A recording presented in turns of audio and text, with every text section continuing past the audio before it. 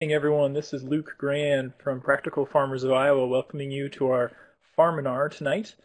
I wanted to just check in to see if everyone in the audience can hear us. We have folks from all over the country, and I hope my voice is getting all the way to Massachusetts and Michigan.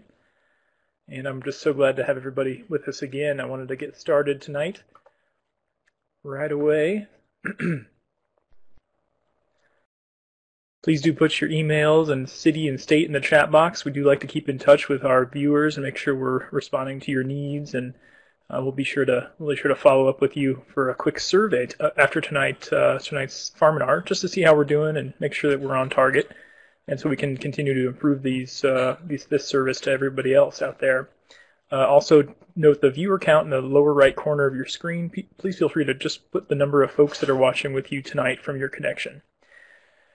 42% of Iowa farmers say they will retire in the next 5 years, according to a rural life poll that was done by Iowa State University back in 2010.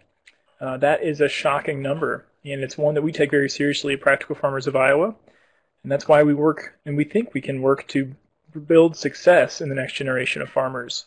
We do that in a number of ways. Our online seminars like Farminars are just one of those ways we do that.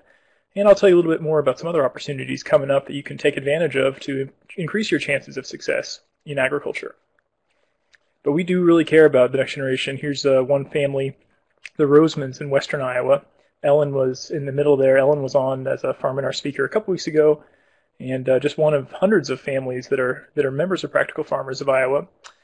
Great folks, and that do love to help and share their knowledge. And Ron Roseman there on the second from the left will be he'll be giving a Farminar presentation next winter. So we're a tight-knit community, kind of like a family, and it's a great group to be a part of.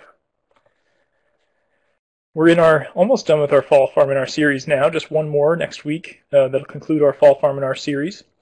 Setting up a system of record keeping and sticking to it. But don't be scared, because we're going to have more to come in the wintertime. We won't be ending these at all, but we'll start a whole new series with different topics, as you can see on your screen, with a bunch of different experts and experienced farmers and beginning farmers as well. One thing of note is we're going to have 3 CSA farms on January 17th, talking about 3 different scales of production for horticulture in Iowa. 2 are in Iowa, and one of them is in Missouri. But we'll also include livestock and large grain Farminar topics. So we've got something for everybody. Our Farminars are continually evolving, and we're really glad to be able to bring these to you with the support of the Beginning Farmer Rancher Development Program, a wonderful USDA-funded initiative to help beginning farmers get a chance to enter the industry and be successful. We've done over 40 Farminars like the one tonight, and we've had a real interest in horticulture from our members dating back 15 years or so, and we've been answering their needs more and more in the last decade, and Farminars are just one of the things we do to do that. Here's a photo of a field day. We put 30 field days on each year. 30 different farms open up their doors and share their ideas and all their data and all their ideas and different things to help other farmers. So we do work together to help everybody farm better. That's what we are all about. So we are going to do a very specific thing tonight. We're going to have some introductions from our 2 guest speakers, the beginning farmer, Julie Wilber, and then Linda Halley, the experienced farmer. We'll have a discussion that they've prepared over a topic about record keeping and setting up a good system. And we will invite your questions also from the audience at that time to get your voices in the discussion and get your questions answered. And we will conclude promptly at 8:30. So that's how we're going to do that tonight, and we encourage you to be involved as much as you're interested in sharing your questions through the chat box. We are an open, supportive, and diverse organization. We advance profitable, ecologically sound, and community-enhancing approaches to agriculture, and we're a very focused grassroots nonprofit organization that serves its members well. You can succeed as a farmer by building your network and getting priceless advice and wisdom shared with our wonderful network. So please do join our organization. 100 individuals outside of the state of Iowa are members, and you can join as well no matter where you're at. You can join online, and there's some great benefits to be had, including a discount to our annual conference. which is coming up January 13th and 14th, plus a bonus day on January 12th if you're interested in learning more about soils. Limited to the first 45 registrants. We have 30 at this point. And it's a great day of learning from soils experts from Iowa State University. Additionally, you can register online by January 4th and save $10 a day over the walk-in registration. The walk-in registration is a little bit more expensive, so if you can, it'd be great to have you join online and then register before January 4th. Here's some photos from last year's conference. A great opportunity to meet with mentors, to plan out your farm, getting expert advice from other folks, and just visiting about any questions you might have. Great food. We always pride ourselves on using the best food from the farmer members of our organization. So it's a real delight to enjoy with friends and have a good full belly by the end of the day. You can meet experienced farmers, folks that have been doing their farming business for over 30 years or more, and really tap into their knowledge. Everybody likes chicken hats. This is one of our staff members, Patrick Burke, wonderful friend of mine, good staff member, and he makes sure everybody's welcome by coming to the annual conference. So it's a great opportunity to have some fun too.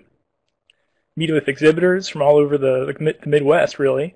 Network with the industry and consumers alike. So do join us on our annual conference if you're available. We'd love to have you. But if not the annual conference, then continue to enjoy our Farminar series. We'll continue again next week and then start up on January 10th. So let's begin tonight with Julie Wilber and Linda Halley. So we'll start with Julie, and we'll get a really good discussion going about record-keeping systems.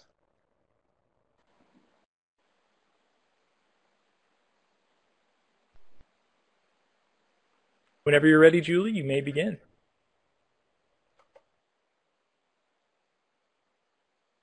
Okay, my name is Julie Wilber, and I live in Boone, Iowa, with my husband Scott, and we farm on about 22 acres north of town. 15 acres of the land we just bought in 2010. 5 acres we rent from a neighbor across the street, and we have 2 acres approximately just around our house. So I guess in the government standards, I'm considered a beginning farmer because I'm more than 5 years experience, or is it 3 years experience, and under 10 years. So we did get a beginning farmer loan for our land that we bought in 2010. And Scott is more of the planter, decision maker on how much we're going to plant and choosing varieties, and I have to keep all the records of everything and make sure that he gives me all the information I need so that I can keep the records. We grow a huge variety of items that helps eliminate so much risk in our farming career, and we do CSA. A lot of stuff we grow for CSA we don't grow for farmers market, just because there are some more labor-intensive items that we'd like to put in the CSA baskets as a privilege, but it's not something that we want to grow in huge amounts and try to take to farmers market and sell wholesale. It's just not worth it. There's a picture of our CSA sample on the left there, and then some small pumpkins that we harvested this year. We do a half share and a full share, so I'm not sure by looking at this what it is, but if I found the date I would know, because we have our half shares on a separate day than our full shares, just so I can keep my sanity. It gets confusing if you try to mix them on the same day. Can you go to the next picture, Luke? There's some of our early spring sugar snap peas. which I love, and I wish that I could get them to last when it gets 98 degrees out, but they don't like the hot, dry weather very much. Next, strawberries. We have strawberries in the spring, cucumbers, some of our fresh lettuce in spring. With the CSA, we try to make sure that we have products all throughout the whole season so that they are getting stuff in the spring as well as the fall. There's a couple of samples, and there's a lot of variety. Zucchini, cucumbers, grape tomatoes. This just shows, this is my data. I took my data from this year on our sales, and we like to look at, to see where we're actually getting our most money from and maybe where we need to concentrate on more. And it amazes me that we are still making more money at our farm stand than anywhere else. It helps to live in a town where his parents live and my parents live and everybody knows us, and the word gets out that stuff is ready to buy and they come out to the farm and buy stuff.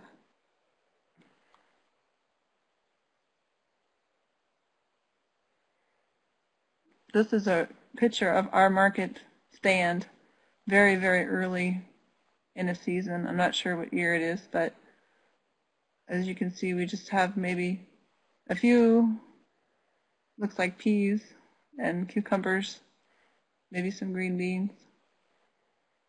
Obviously tomatoes and corn and melons and all that stuff is not ready yet.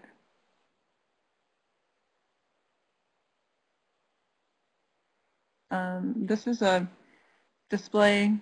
Hy-Vee is doing a really good job of trying to promote local, and so we sell a lot of stuff to Hy-Vee, and that's some of our stuff on display at the store. And then we also sell to ISU, and that's one of our pumpkins that they bought and they used as a centerpiece for the football game.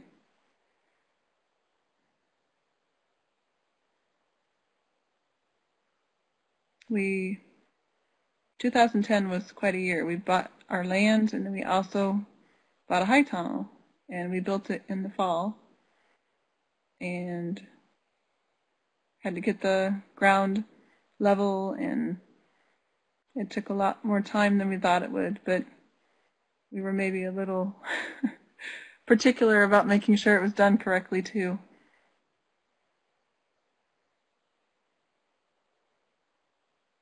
It has the roll-up sides. It's a 26 by 90, 24 by 90. And it's got a nice big opening that we can drive the tractor in. Most of our plants, Scott starts from seed. He buys all the seed and he starts the varieties and babies them until it's time for them to go outside. That's my daughter in the golf cart, and my son helping Scott in one of our little greenhouses, covering plants in the spring when it's supposed to get cold. We don't have a lot of labor. We hired our first actual employee this summer. And then that's my father, and that's a CSA member that had their sons come out and help us just for fun.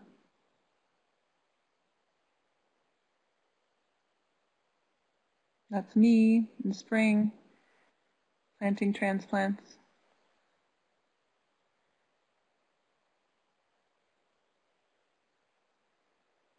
Scott with all the transplants ready to go. And we had a sweet corn feed at our fair, and we donated the corn, and then we served the corn, and we just did it for advertising so people got to try our corn and know that it's good and come out to the farm and buy it.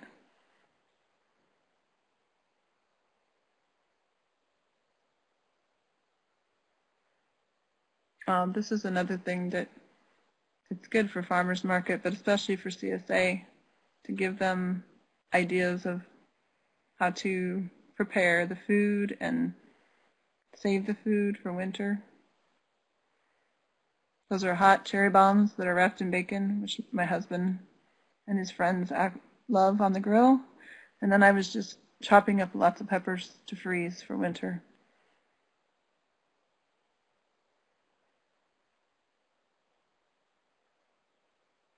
Those are killdeer eggs that they put in our field where we wanted to till and plant, and the mama and daddy go crazy when you are anywhere near their nest. So my husband tilled around it.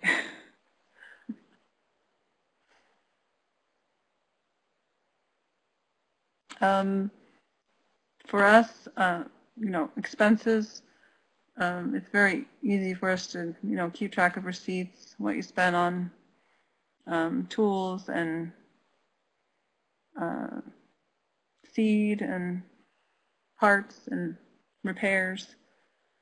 Labor, like I said, we haven't had that much of an issue with labor until this year as far as employee records. And we have not been good in the past ever of trying to keep track of our labor, how many hours we spend planting, harvesting. This year we did have a high tunnel, and we did a research thing for the high tunnel and had to keep track of all the inputs into the high tunnel, including labor. So that was good for us to see how many hours we put in and what we got out, and maybe what's a better item to put in the high tunnel. And then mileage is always a good thing to keep track of if you're deducting mileage on your tax return. And also if you're doing deliveries to customers or wholesale deliveries, sometimes you think you're getting a good deal, but if you're putting a lot of miles on, it might not be as good as you think.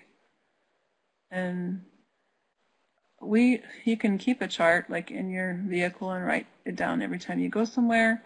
Sometimes I just look at like my invoices and I see, okay, I went to Hy-Vee, I went to ISU, I went to the farmer's market, and I know the mileage to those places, and so I can just figure it out by looking at other items.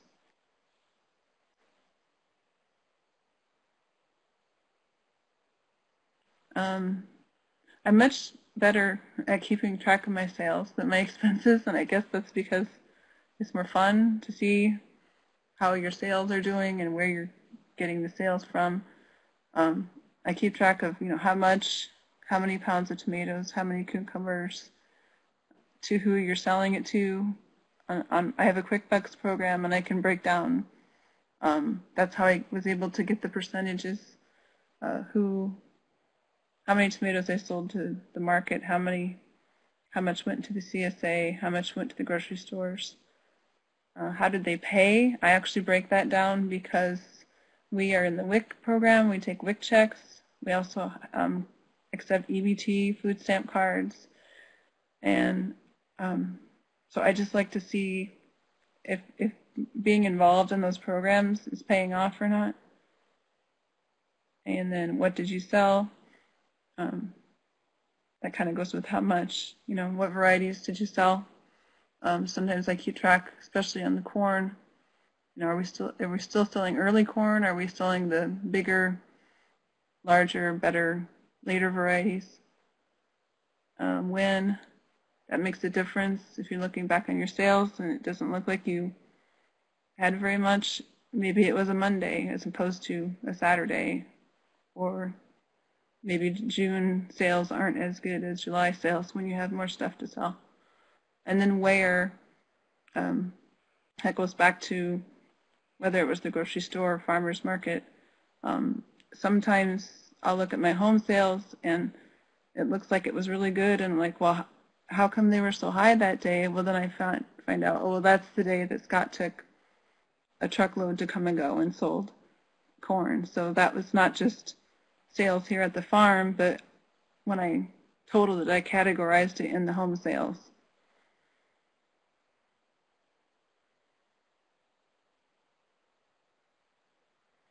And then there's so many miscellaneous items, like temperature.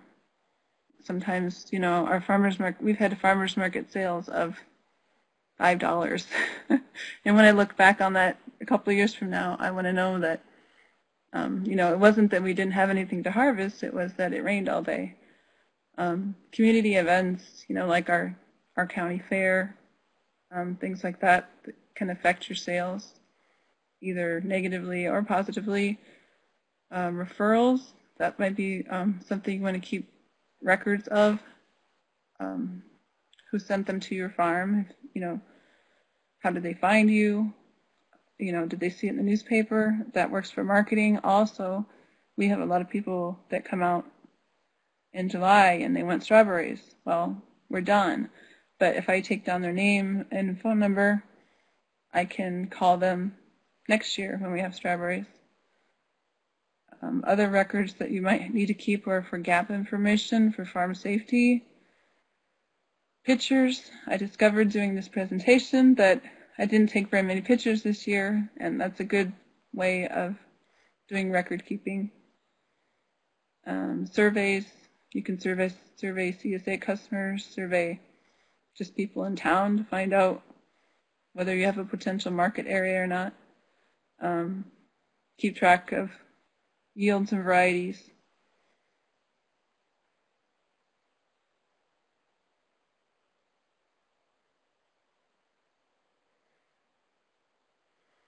And I guess it's just necessary. There are certain things that you have to keep track of for taxes, government regulations, financial reports for the banks if you're trying to get a loan. But then, there's also those other things that may not seem that important, but it may be important to you. You don't have to do everything. As your business grows, you will need to change. And you don't have to record something just because you did it last year. As you change, certain things are going to be more important to you than others, and you might let some items go that you've been tracking and start tracking new things that are important to you. When Scott and I first started, we were part-time, and we actually had a SpongeBob notebook that we stole from one of our kids, and we called it the SpongeBob Bible. And we kept track of our sales in that, and we'd always refer back to, and Scott's like, well, what does it say in the SpongeBob Bible? So we go back and pull out the SpongeBob notebook and look at our records. So depending on your size, whatever works for you is what you need to do.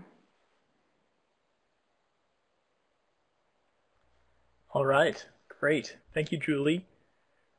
We're going to continue now with Linda, and then Julie and Linda are going to have some really good back and forth about questions about how to do certain kinds of record keeping that's more challenging, and we'll welcome your questions from the audience as well.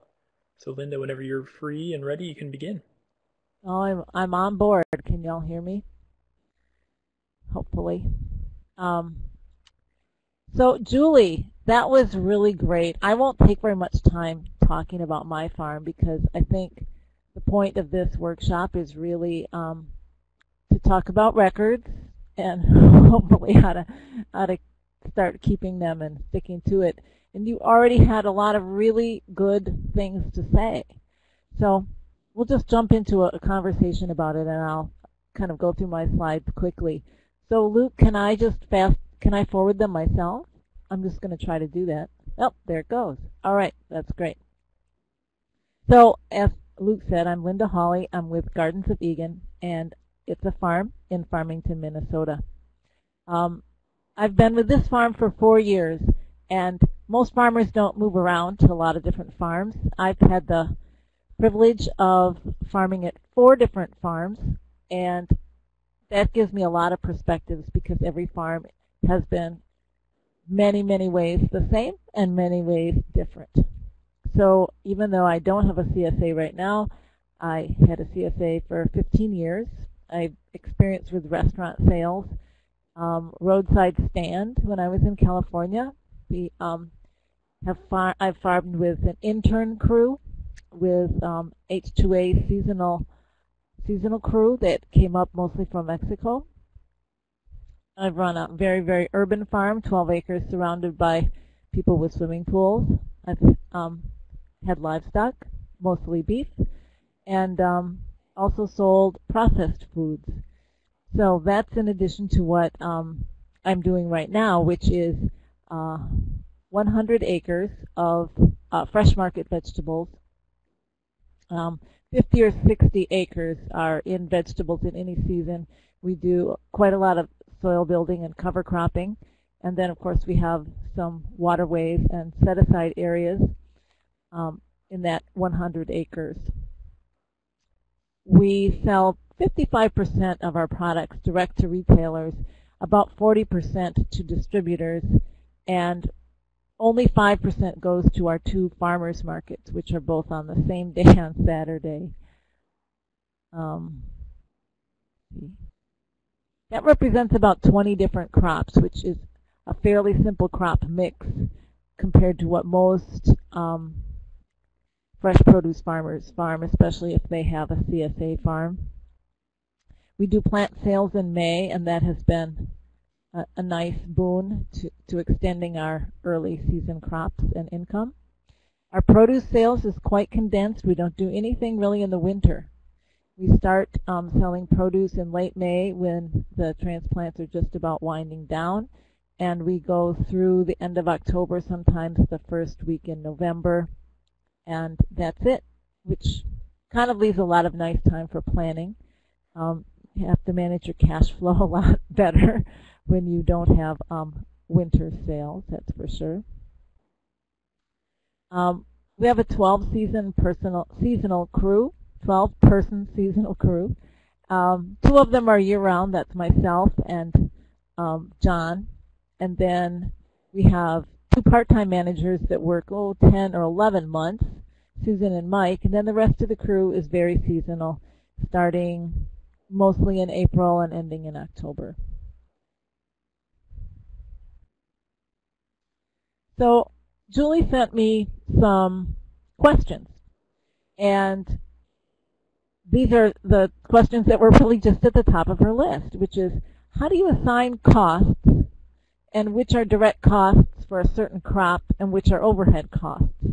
So I do want to talk about this kind of as the first thing, and the slides that follow it kind of support my recommendation, but just to have a little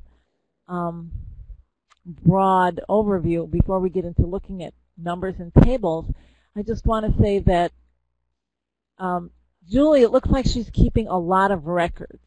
And when she lists it all, it looks like, oh my gosh, she's just keeping records. That's all she's doing all day.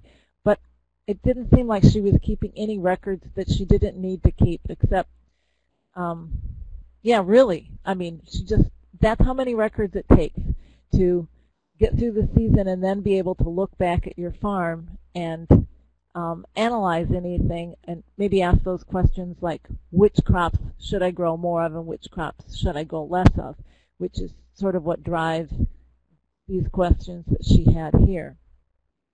So I really say that you can call anything overhead if you want to. If you only grew sweet corn, that a very simple farm with only 1 crop, then all your costs would be sort of overhead. There's some fixed costs that don't change, like if you have a mortgage payment. And there's some variable costs that change a lot. Where you buy seed from might make a big difference. But they could just all be assigned to 1 crop if that's all you had. But of course, most of us know that's not very realistic, whether you have livestock or vegetables. There's always more than one thing you're producing. And so it's going to get a little more complicated than that, but all of your financial kinds of records start with an income and expense report, and that comes from receipts of income and receipts of expenses. Just like Julie was saying, she finds it easy to keep receipts. And probably most of you are keeping them in some kind of computerized electronic bookkeeping. You wouldn't have to, but most people are starting to do that now. So your goal when you look at your farm is to find your net income per acre. And I also like to look at net income per unit sold. And again, if you have a super simple farm, you can do it for 1 unit, a pound or a dozen ears of corn or 1 ear of corn, whatever your unit might be. In my example there, I use pounds. Like if you only grew potatoes, then your unit would be pounds. When you start to get complicated like cabbage and bunches of kale, one might be sold by the pound and one certainly is not going to be sold by the pound. You wouldn't sell kale by the pound unless it was bulk baby kale, which not many people are growing that. So sometimes you have to mix your units and keep that separate. But you should always, if possible, settle on a unit. So we settle on however we sell it. I sell mostly wholesale. So when I mark the box 24 count, then that count or that bunch is my unit. Even though I could sell things maybe by the unit or by the pound. Once I sell it wholesale, that's the unit I stick with for that whole crop. So what you really want to do is, of course, not have a one-crop farm. Most of us don't. You want to divide up some important enterprises. Like if Julie really wants to know if she should grow more kale or grow more cabbage or grow more broccoli, she would have really an enterprise budget for every single crop.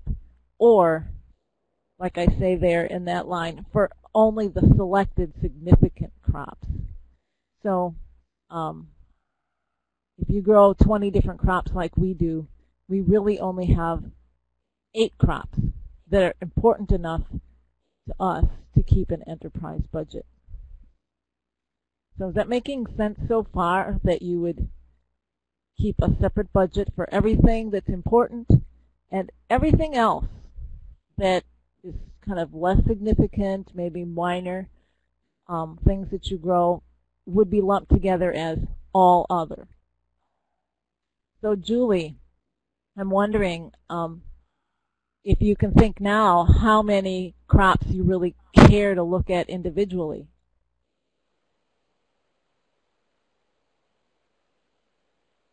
Yes, Is she out there? and actually, yeah, I'm here. And actually, it's very easy for us to keep track of wholesale because we do invoicing. And every year we do check our sales by crop, and we can see, which crop we have the most sales of, and if that's sweet corn, pumpkins, whatever, we can look at those top items and maybe concentrate on bringing those out and actually seeing what the expenses are for those top crops. Right, but you said wholesale was easy. What about all those crops you grow for your farm stand? How do you keep track of those? For the farm stand and farmer's market, usually we don't keep track of how many tomatoes we sold, how much beans we sold, how much cucumbers we sold, because usually it's so chaotic, and I can tell you, okay, I made $200 at market, but I can't tell you how much of that was a certain item, and I don't keep track of that in my records. And it just gets so busy.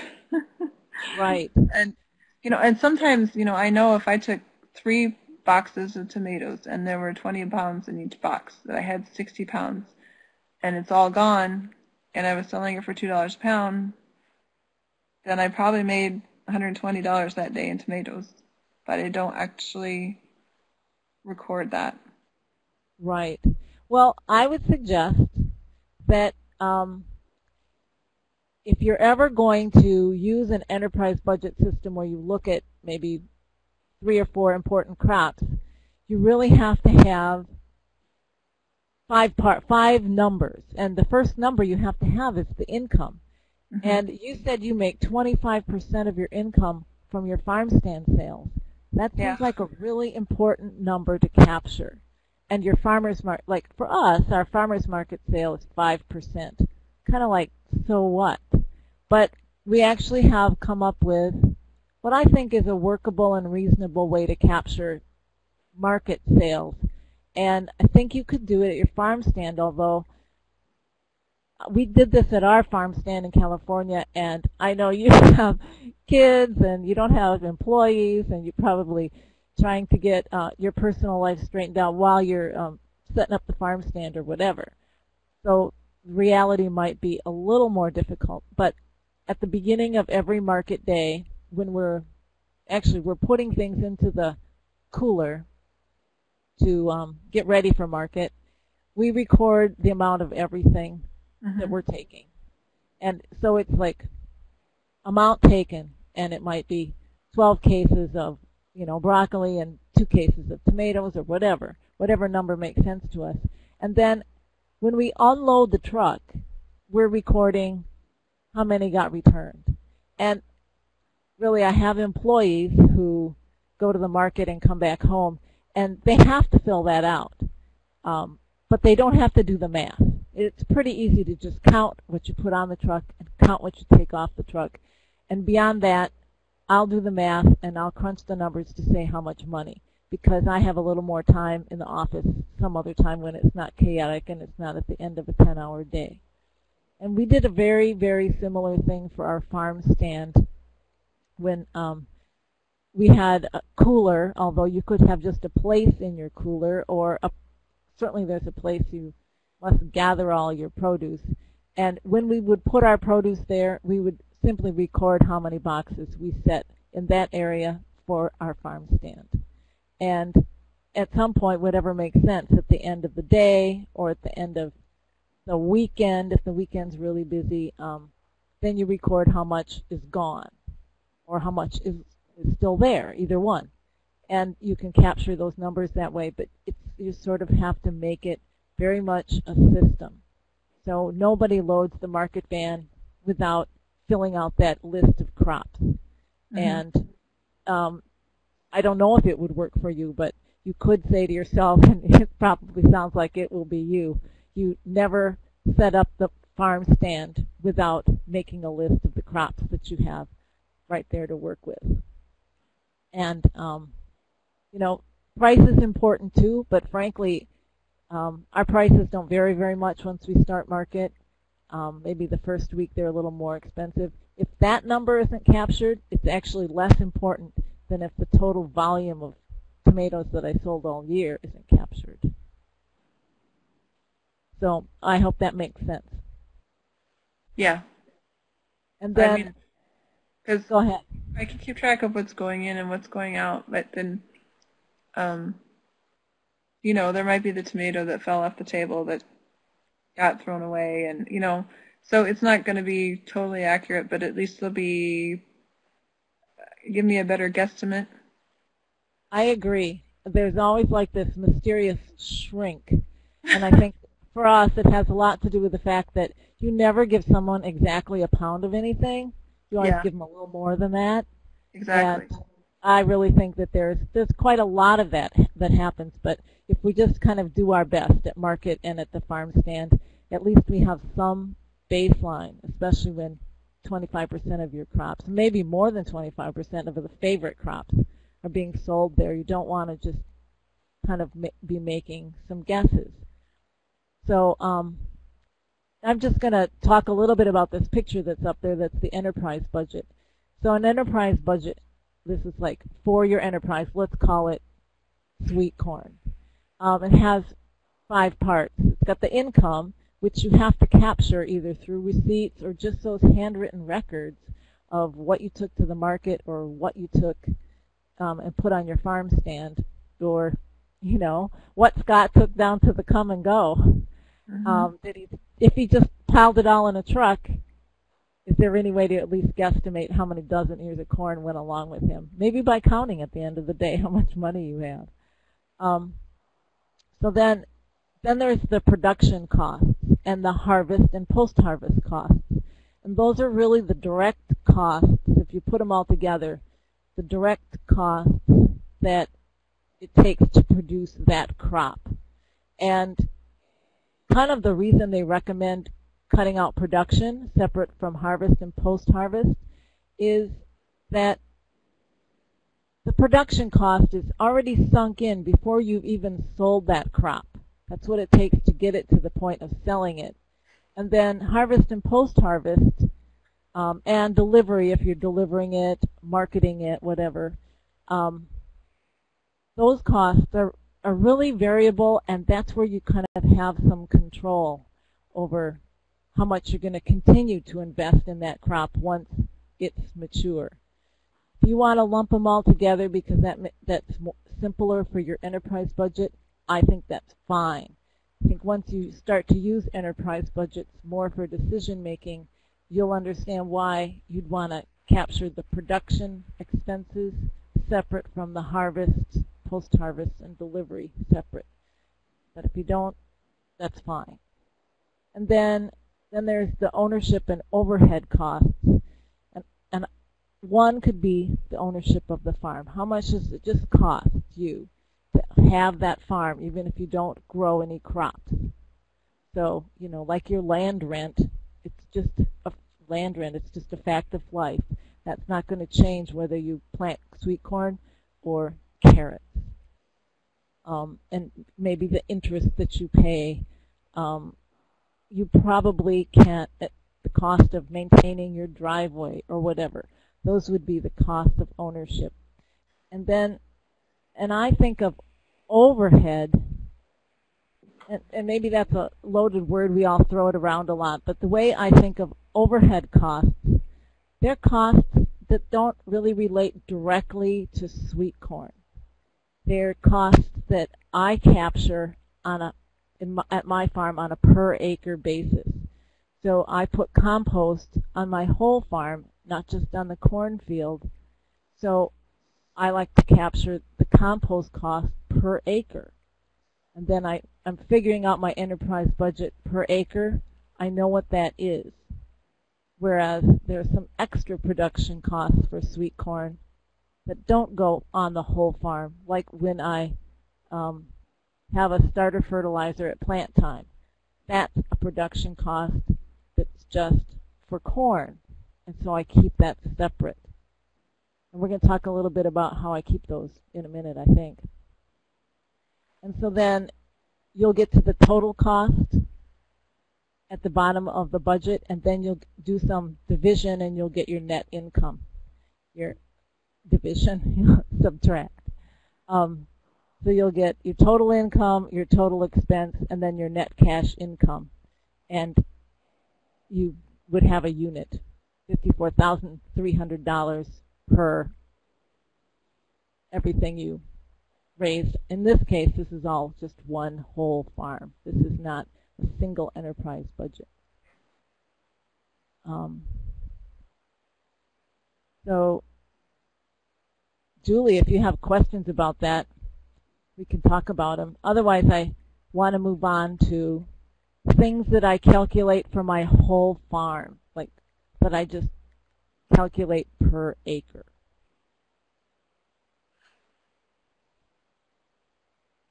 Okay.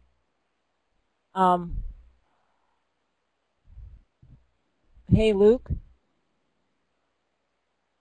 April says my mic is popping a lot. Is that my mic she's referring to? Yeah, why don't you try to move your mic pickup a little farther away from your mouth, because I think it's the air hitting the mic.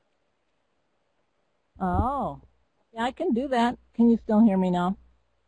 Yeah, that sounds great. Okay, I'll try that. So on my farm, I use acre as my area. If you have a small farm and you plant things in beds, it's really nice to keep track of like bed feet or 100 feet of bed space. Some people keep track of row feet. Whatever unit makes sense. we might have an opportunity to lay out our fields completely differently, and we're thinking about laying them out on 1/10 of an acre instead of a full acre. So you might have some opportunities to do something other than an acre. And on our farm, that's what works. So labor is a huge cost, but I like to take some of the labor on our farm that doesn't relate to harvest and calculate that on a $1 per acre basis. So John, who manages like all the cover crops and all the compost, and he fixes all the tractors, I take his wage because he never harvests. I take his wage and calculate it on a per acre. So whatever I pay John, I divide it by my full farm, because he might be cutting trees or mowing the waterway. So I just divide it by 100 acres. It's just easy math. And I also include the taxes that I pay for John and the workers' comp that goes to John. Then I don't include that in my harvest labor. I keep track of my harvest labor a different way, and I think it's a really easy way, but when we get to it, you can kind of look at it and decide. And then, like some other whole farm costs that I have, it's fertility per acre, and that's kind of like my cover crop seed per acre. I don't plant the whole farm to cover crop, but I take that cover crop seed cost and divide it by the whole farm, because the whole farm gets cover cropped at some point, sometime. And then fertility per acre, I kind of do the same thing. I just do a whole farm fertility per acre, not how many acres I actually spread compost on this year, because mostly I spread it on the whole farm. Same thing I do for maintenance and repair of tractors and equipment that we use for the whole farm. I keep the delivery truck and the farmer's market van separate for that, because I wouldn't need the delivery truck for everything, things that don't get delivered, or the market van for anything except what gets taken to the market.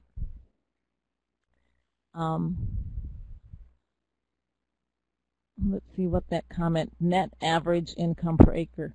Oh, I also add all my income per acre. So if I have this net at the bottom, $54,000 for my whole acre, my whole farm, I like to keep track of what's an average net return per acre for a crop, so that when I look at a single crop, I know whether it's above or below average. On our farm, average is $10,000 per acre. So when I grow broccoli for $7,000 an acre, it's actually a below average crop, and I would want to look very carefully at whether I'd want to grow more of something that's actually coming in below average.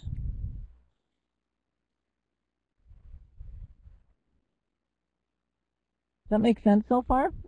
Any questions, Julie?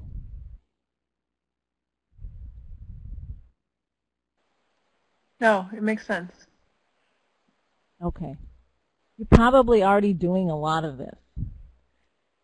One thing that I didn't do at first, when I first started farming, and now I've realized there's really good reasons to do this. It's to keep track of the real costs of some expensive items that don't get used for every crop. So when I place an order with a company that I get lots of my supplies from, like all my tea tape and all my plastic mulch and like all the clips from my greenhouse. And I place that order, and when I get their invoice and it's all itemized out and I'm just paying that invoice, before I even pay it, I make a spreadsheet in Excel, and I keep track of all of the stuff I bought. Like I bought tea tape. It comes in 7,500 foot roll. It costs me, it says $37, but I think it might be $137, and that's 2 cents per foot. So I know how many feet of row of tomatoes I have or cucumbers, and I'm going to really, truly, if I want to do an enterprise budget for a crop that gets planted with T-tape under plastic mulch, I know how many feet of row I planted and how many cents it cost me to do that, because I've kept the records when it's really easy to keep. That first time you pay that invoice, it's really easy to just go down the list, put down the number of feet, crunch the numbers, and there it's there until next year when you probably are going to pay more because the price went up. And I do it for things that aren't supplies. Generally, for example, propane for the greenhouse. I just kind of figure out the total amount of propane we burned for the greenhouse and how many days we burned it, and I know, and then how many flats fit in a greenhouse, and it cost me 25 cents a week per flat to heat the greenhouse for those flats to be in there. That's how much the propane is. And it's kind of easy to do those calculations as you go. If you save all of it until winter and you have to dig out old propane receipts from spring, then you're really less likely to go through that trouble to find out. But we grow some plants in our greenhouse and some plants get direct seeded, and there's a big difference in the amount of expenses it takes to grow a plant greenhouse versus direct seeded with a planter. So I feel like that the greenhouse costs are really important to keep. I've also calculated the cost of a planted plug tray, and that is the media that goes in the tray, the container itself, and the labor to fill it. It doesn't count the cost of the seed or the fuel to heat the greenhouse. Put that flat in there. But I think the key message on this slide is just find a way to make it really easy at the time when you're paying the bills or handling that invoice for the first time, and then you'll just have that record to refer to. And it is a lot of extra work. It's a lot of work to keep these records and then dig them back up when you are trying to crunch the numbers. So you really want to be selective about how many crops you're going to do some of these things for. Like once I've kept the records of all that T-tape and the plastic mulch, then that's just an extra easy way for me to add in any crops that might use T-tape or plastic mulch. It makes it a little easier, but truly I think you could go overboard in how many records you keep. If you grow 50 crops, you are not going to be able to do an enterprise budget for all 50 crops. So this table shows an example of some special extra costs that you don't want to just do per acre. So kale happens to go through the greenhouse. I can't take all of my greenhouse costs and divide it over the whole farm, because sweet corn, which we grow 10 acres of, doesn't grow in the greenhouse. And so that would really skew my greenhouse costs for the crops that do go through the greenhouse. So I know that I have to keep track of my greenhouse costs and add that back in just to my kale budget if I'm doing a kale enterprise budget. And kale gets side dressed twice. So all my side dressing fertilizer, I know which crops I put it on and how many row feet. And if I use 50 bags of side dress fertilizer, I do the math, and then I find out how many, well, I actually do it per acre, how much side dress fertilizer I spread per acre of side dress crop. And kale gets side dressed twice, so that's twice as much. And then kale's the only crop that we use a twist tie on. So all twist ties that get used up during the course of the year, that expense gets counted to the kale expenses. So hopefully that's making sense. at the bottom of this slide, there's a URL for a really good website. It happens to be Iowa State, and lots of you are from Iowa, that talks, I think, really clearly about keeping enterprise budgets. In fact, crunching all sorts of ag numbers. It's called, well, it's the Ag DM part of their Iowa State University website. And you can find that by following that link. It's really worth writing down all those letters and slashes and numbers. So, Julie, can you think of any crops that you feel like have some extra special costs attached to them, that when you write your enterprise budget, you definitely know you need to account for those costs in that budget? Yeah, there's definitely, some crops that require more money and labor as well than others. Yeah. So, like I said, we haven't kept track of labor. We kind of know in our head which those crops are, and we're not going to, sell them, cheap wholesale, because it's a lot of labor-intensive work, and we probably like need to keep better track of that. Right. So on this table, you can see my labor column has things in it like 3.5 boxes per hour average, or 100 pounds per hour to harvest peppers, 1,000 pounds per hour to pack peppers.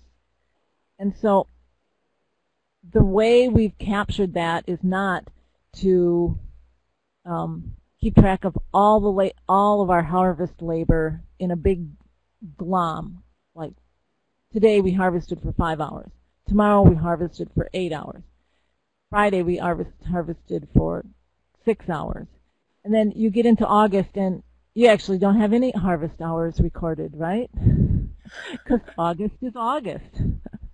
Exactly. So what we do, because we know that there will be big gaps in our records if I just try to do it every single day, you'll get to a week or even a whole month where there's just so many gaps, you just start to not have confidence in your labor records. So what we try to do is focus on, again, let's say your five focus crops, and we keep track of labor maybe 4 times a year, believe it or not. So when we go out to pick kale, and it's a time when we're going to keep track of that labor, we make sure that, okay, today we're keeping track of labor, and we write down when we get back to the packing shed. Let me see if I have an example in here. I think it's a couple slides away. I can go back again, right, Luke? Eventually. As long as we're talking about this. How come it won't go forward? Ooh, there it is.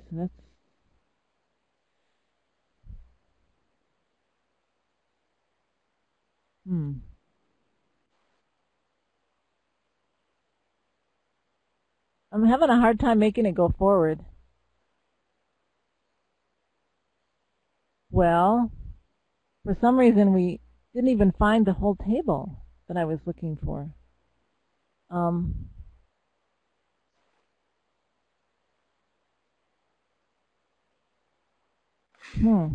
Well, what I want to say is maybe Luke can make it move. Here we go. Hopefully this one won't disappear. So when we go out to pick, yikes. When we go out, wow, Luke, I'm getting lost in my sheets here.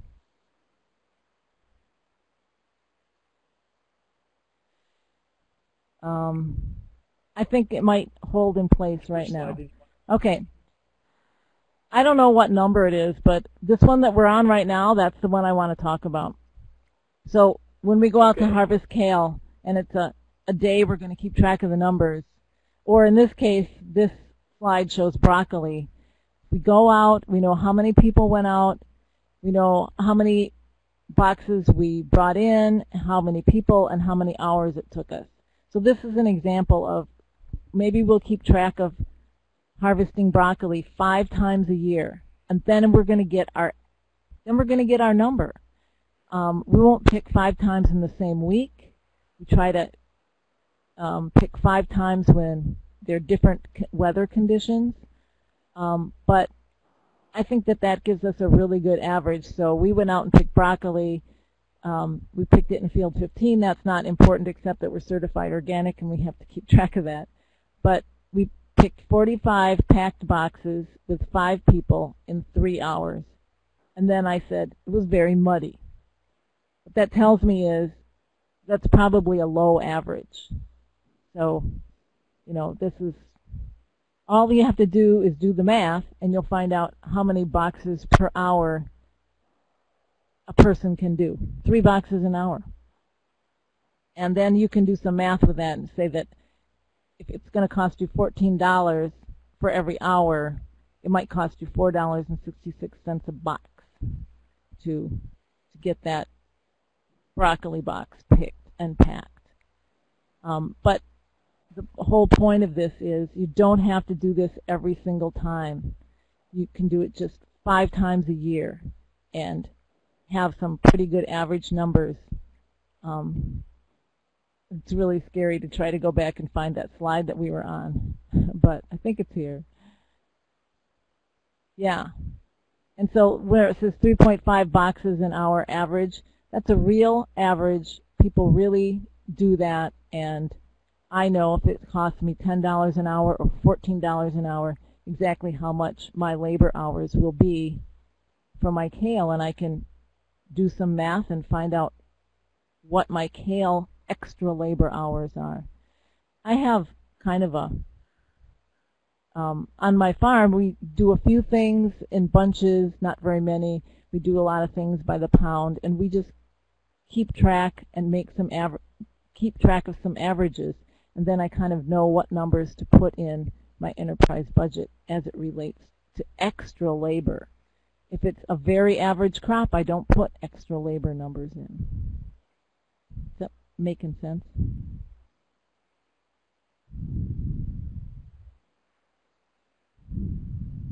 Let's see.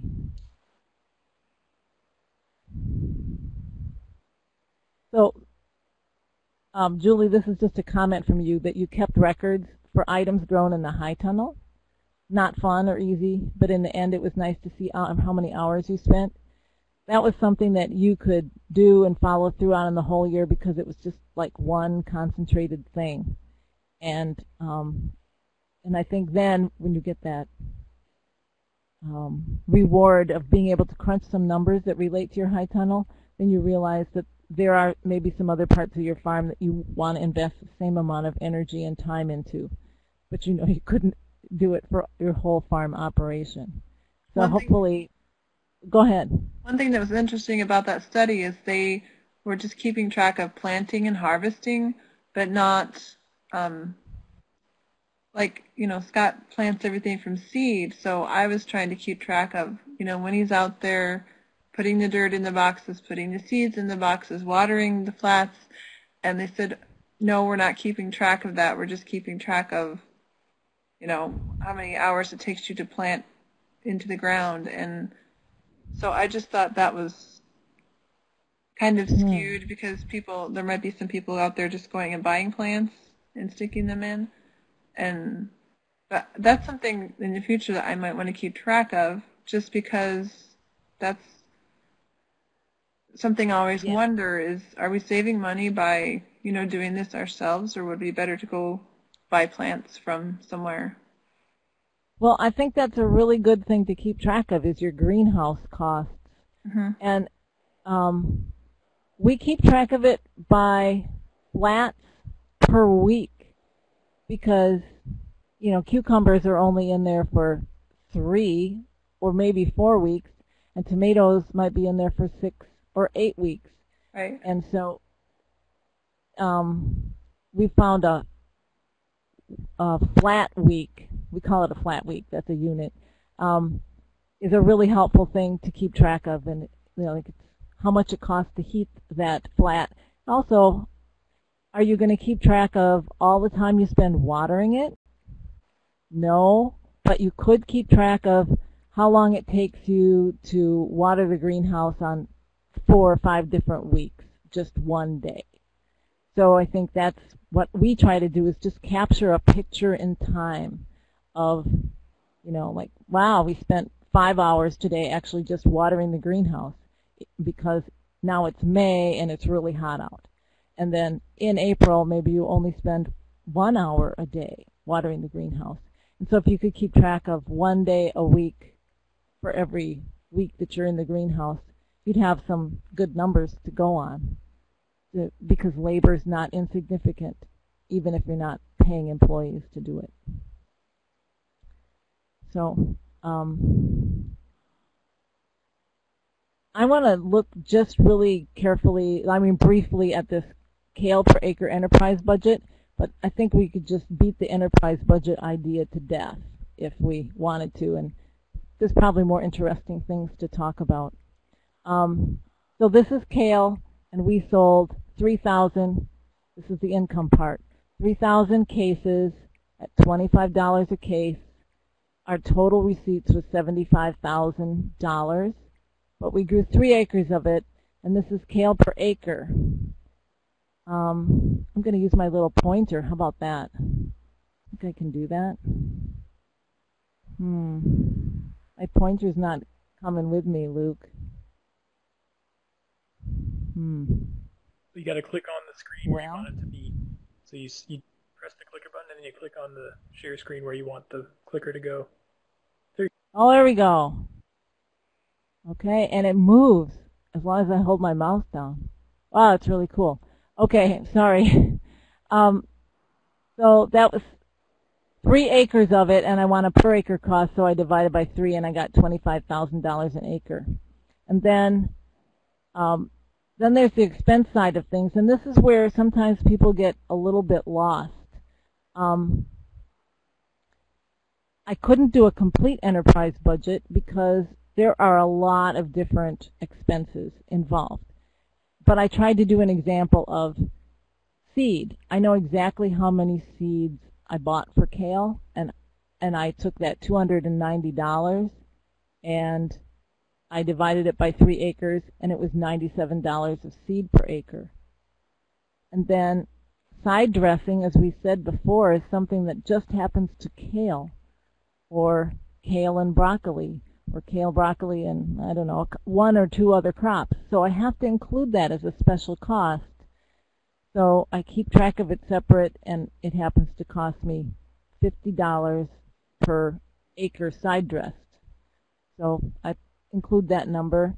And then the fertilizer is just like how much I put compost on my whole farm. So it's a per acre cost. I know that number. My non-harvest labor, that's like how much John costs me to exist. He doesn't harvest anything. And so now I got my direct cost of production. So that's like the first set of expenses. That's how much it costs to just get there until we're going to harvest. And then everything, all the expenses below that relate to harvesting, post-harvest handling. So we have our twist tie cost.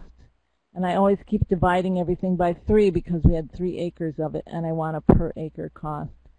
We had harvest labor, and that was, remember I said I could do, it cost me $4 a box, and I got that number from that previous table where we picked 3.5 boxes of kale per hour on average.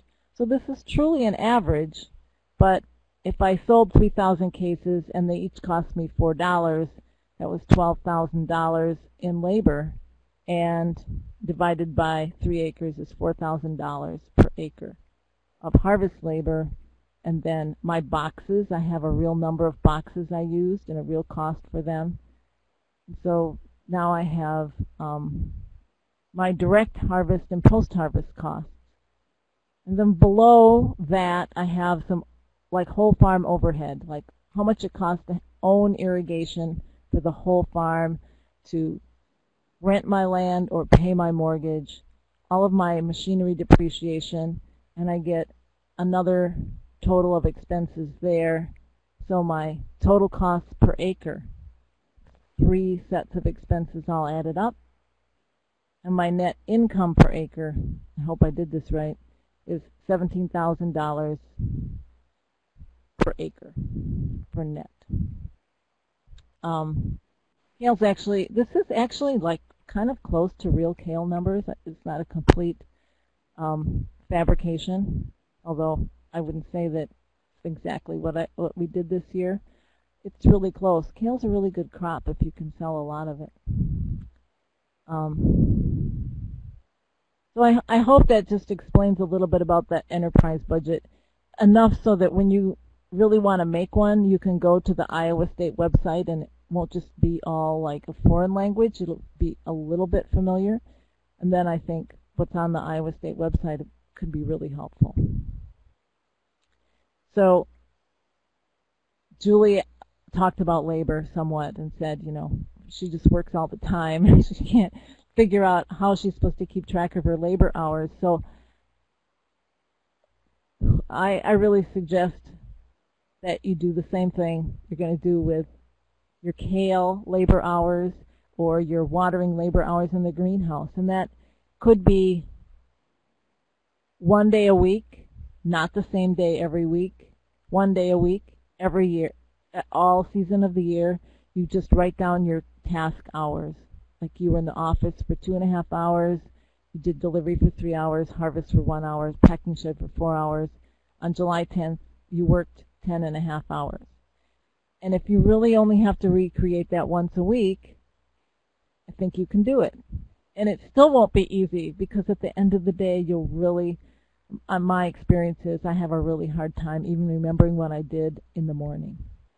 But I think if you try to stick to that schedule, it's realistic and you'll have some weeks that are blank, but you'll get a sense for, on average, how many hours you work a day, and if it's important to you, what you spend those hours on. And maybe just pick 4 categories, 4 general categories, and you can make them up for whatever makes sense on your farm.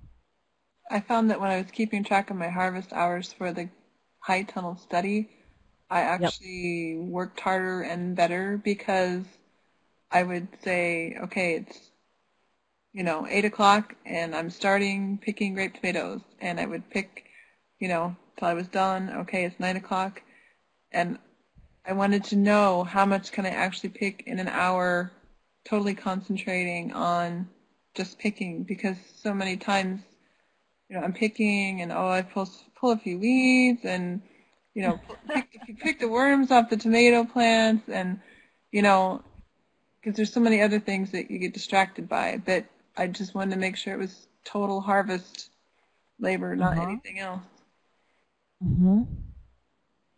Well, I think that's an interesting example of when you're focusing on how you're spending your time, maybe you are spending it even more focused than usual, which that does somewhat happen when we keep our harvest records, when we say, okay, we really have to keep track of how many cases per hour or how many bunches or heads or whatever, or pounds.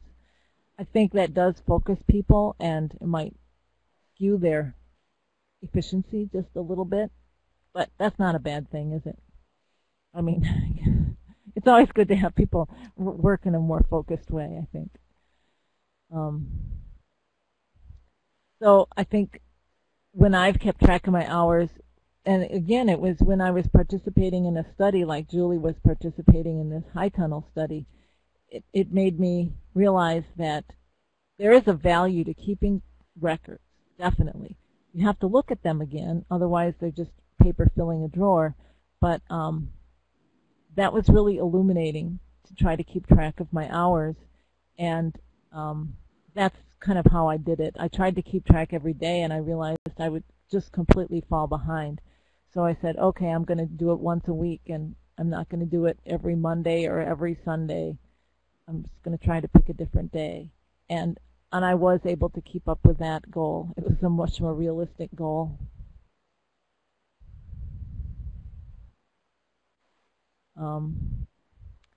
Also, I recently attended a financial record keeping workshop that was extremely good, and one of the presenters was Craig Chase from Iowa State. And what he emphasized in this class was that if you're ever going to be profitable and know whether you're profitable, you really have to include your labor and a value for that labor.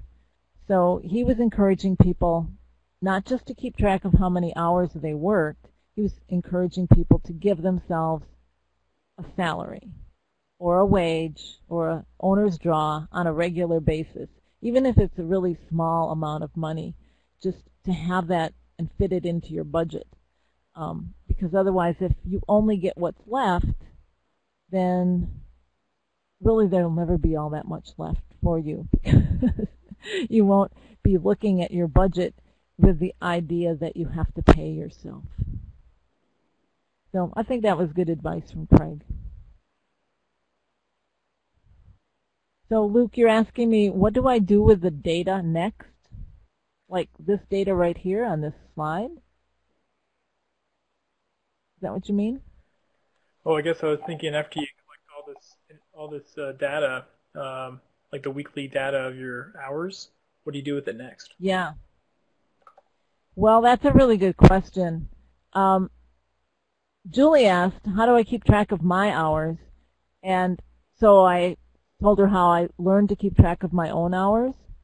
I think keeping track of your own hours can simply give you a perspective on how profitable you want to be, because ultimately you want to pay yourself for your work.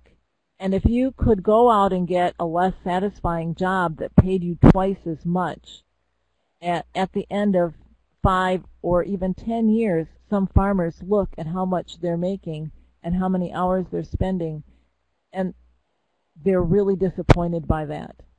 So I think that having a sense for how many hours you worked and how much profit you got to keep or take home and put in your pocket at the end of the year is a very important decision-making tool. I mean, are you going to keep doing this if you're not paying yourself back what you think you're worth or what you think you could make somewhere else? And, you know, holistic resource management, I mean, they talk a lot about lifestyle and a satisfactory way to spend your time, and how feeling good about what you're doing, it's not just about the money. And so you have to keep that in mind. But really, on the other hand, you can't continue to work for $5 an hour after 10 years, because you won't have any money to pay your doctor bill when you get to be my age. It's kind of a serious piece of information that you really need to make some decisions about your farm. Or it can make you feel really good about your farm too. I don't think farming's always unprofitable by any stretch. Okay. We already talked about this one, I believe. So when I was talking about what you could do to capture your own hours or your labor hours for a specific crop, you can do the same thing to capture time drivers spend behind the wheel that you have to pay them, or time people spend weeding. You can't capture everything, but on our farm, it costs a lot of money to pay someone to drive our product to do deliveries, and it costs a lot of money to weed crops. And so we do try to capture these labor hours. And it can be an average. You don't have to ask people to keep track of their hours, or you don't have to keep track of them for them every single day if that's not realistic.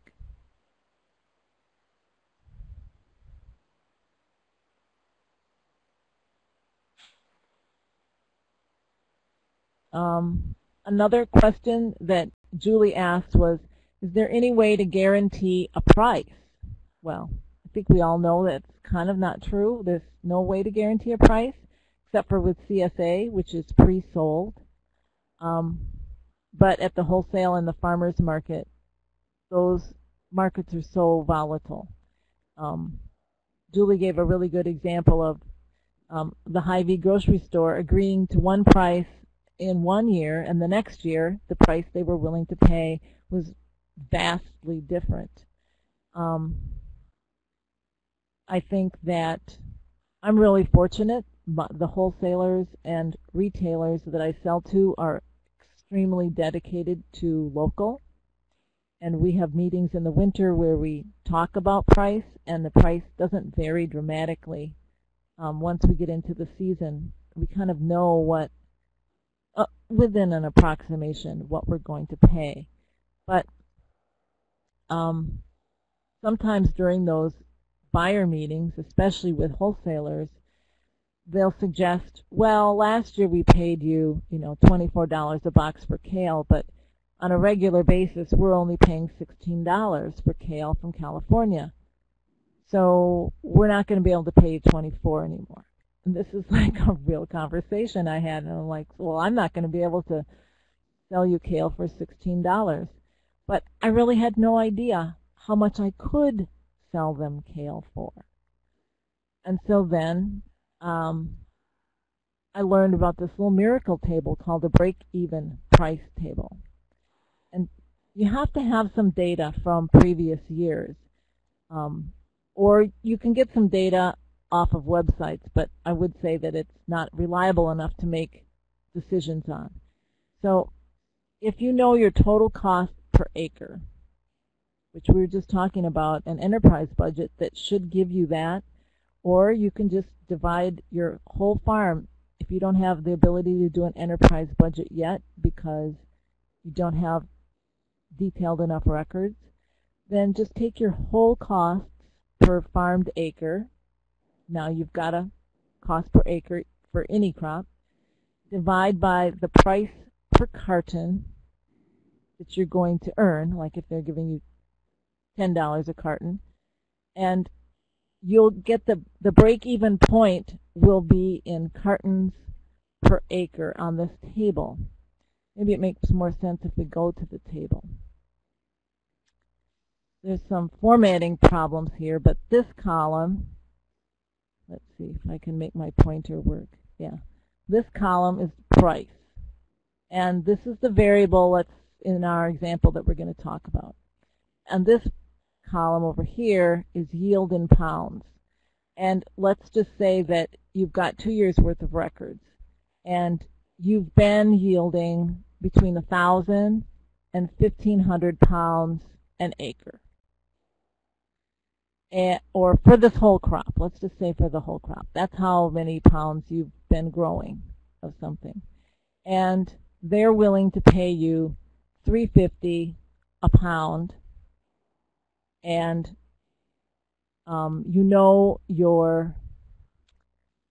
your enterprise budget tells you, or your whole farm budget tells you, it costs you $5,250 to grow that crop. Then in order to break even, they will have to pay you $3.50. These are your costs. You're going to have to yield 1,500 pounds. Well, if you say to yourself, in my best year I yielded 1,500 pounds, then, and these are my costs, then maybe you're willing to say, okay, I'll sell it to you for $3.50.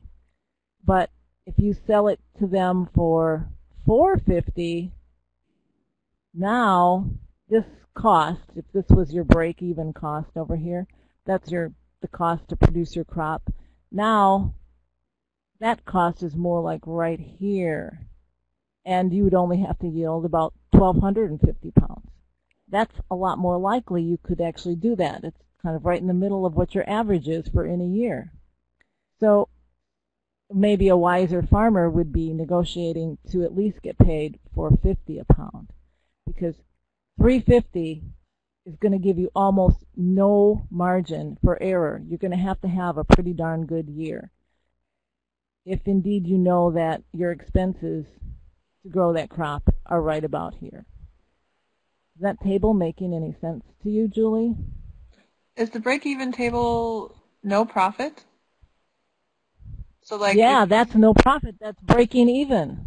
So if you sell at 350, 1,500 pounds, and you get 5,250, that's also your cost, the 5,250. So if you want to make a profit, 5,250 was my cost. So you want to go higher if you want to profit. Yeah, exactly right. So this is just your break even. If 5,250 was your cost to produce that crop, 350 will only let you break even, and only if you're like growing at the highest yield you've grown at so far. You can see a break even table really only works if you've got a couple years worth of data and you've got a range of dollars that you can imagine you'll be able to charge, and if you know your enterprise cost in your enterprise budget. So, like, I just feel like this is a useful table. It has some limits, but with a crop that you're really going to shop around to wholesalers that are a little bit risky, like Hy-Vee, it would be really useful if you could create a table like this and plug in some prices that you think are realistic to ask for. This was actually a garlic table, so that's why it's $3.50 a pound, all the way to $7.50 a pound. Somebody really got that range when they grew garlic for wholesale or for seed, and they could, you know, kind of judge what kind of yields they were going to have if they were going to go from seed down to selling wholesale. So, but yeah, you got it exactly right, Julie. That's just your break even, and that's no one's goal, right? So do you just leave it in the field if you if you're going to break even on something? That's kind of why you want to have that enterprise budget divided into two parts. The top part being how much it costs you just to get your crop in the ground ready to harvest. That's a nice number to know because you already invested those costs. It would be nice to at least regain those costs if possible. So yeah, I've actually made some choices to not harvest something, you know, to just leave it in the ground because we were going to, you know, lose 50 cents on every case we sold. So the more cases we sold, the more we lost.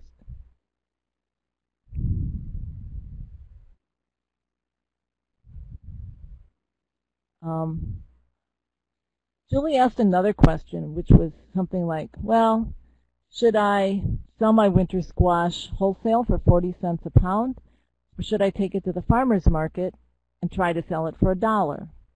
But I may not be able to sell it all at the farmer's market, or, you know, that's more of a risk, and wholesale is more of a sure sale. Maybe the lower price could actually be a better choice. Another question Julie asked was, should I put up a cooler so we can store some crops, and over time we'll actually get a better price? Because when we have to sell them in a short little window, we end up selling them for a cheaper price. So there's only 3 minutes left, Luke. Wow. I think we should just maybe ask questions. Let me just tell you about this partial budget table. It might be a helpful thing for people to plug numbers in, and they might really have those numbers. So it's a table where you put in, if I sold something at the farmer's market, this would be my increase in income, and my decrease in costs would be these. But on the other hand, I would have a decrease in income of my guaranteed $40, and then I have some increase in costs because I have to drive to the market and pay market labor. And in the end, I don't know why the formatting was bad, but it looks like you'd have a net gain of $68 if you took it to the farmer's market. Then Julie would have to ask herself, is that worth it to take it to the farmer's market and risk not selling it? Since if it's winter squash and it's not going to spoil, then maybe so, because she'd have several weeks over which to sell it. So I don't know if this table is maybe a little too complicated to describe in 1 or 2 minutes, but it's called a partial budget table. And it's just a list of the positives and the negatives for 2 separate choices. And there's a example of the cooler. And then I guess a parting shot is keeping a really informal journal can, over time, if you're going to farm for years and years, really capture some good patterns, some patterns for you to look at, like July is always a slow month at the farm stand, or August is always so hot no one comes, or it never rains in August, don't plant your cover crops then. You can kind of gather some patterns if you're willing to keep a really informal journal that actually might be a pleasant task to have. So there's probably not time for questions, is there, Luke? If anybody has a burning question, I would entertain it now. Or forever hold your peace.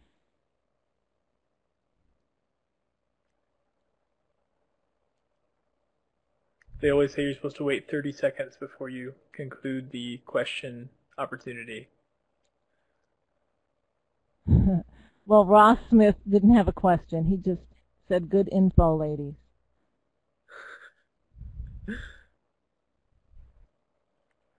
Very well, then. I will just like to thank our speaker. I can't believe that it was 90 minutes already, Linda. It just was so fascinating. I was just on the edge of my seat. Also wanted to thank Julie. Both did a really good on. I'm not joking. That's just like, I don't know, I was just writing feverishly. I'm sure Julie was the same way. Well, Julie, anytime you have some questions or frustrations with your record keeping, now you have my email and phone number, and I would definitely like to lend some encouragement on the record keeping part. Yes, you have a lot of good ideas. This is our second year. Well, I have to say that. And this is but I did too, Luke, so I can come back and watch this, right? If I want to see the tables. This will be on our website, so everybody can come back and watch it again. Right. Very good. Thanks to all the participants, even though sometimes people have more questions and type a lot more. It was, maybe we overwhelmed them with talking too much. Not at all. Join us next week as we conclude our fall series with a speaker from Michigan, Adam Montribe, who's going to be visiting about growing in high tunnels. He's been with us this is his 3rd year in a row now, a regular contributor to Farminar's, like Linda now. It's her 2nd year, was tonight, contributing. And we'd love to continue learning with you throughout the winter as well, starting on January 10th. So next Tuesday we'll be online again after Christmas, and then we'll take a break until January 10th, where we will continue weekly seminars through March 13th.